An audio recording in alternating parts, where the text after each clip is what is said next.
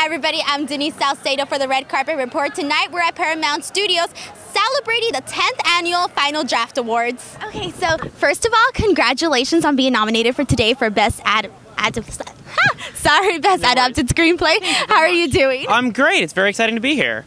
That's awesome. So first of all, I have to also congratulate you on having 8 Oscar nominations. Are you excited about that? I am. You know, this movie was such a labor of love for me and everyone else who worked on it. So to get to sort of celebrate Alan Turing's life and his accomplishments in this way and at such a public venue is just a tremendous privilege for all of us.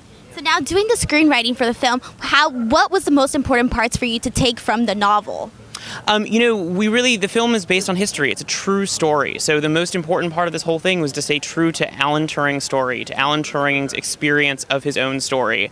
And I think we all said to ourselves every day, I know I did, that if we can stay true to Alan's life and what happened to Alan, we'll be all right. That's awesome. Well, congratulations, and I'm so glad that you're here today, and it was really nice meeting you. Thank you. Thank you. Thanks for watching, everybody. Tell me how much you liked this video by giving me a thumbs up. Also, don't forget to subscribe to our YouTube channel to watch the rest of the interviews, and leave a comment below telling us who your favorite writer is.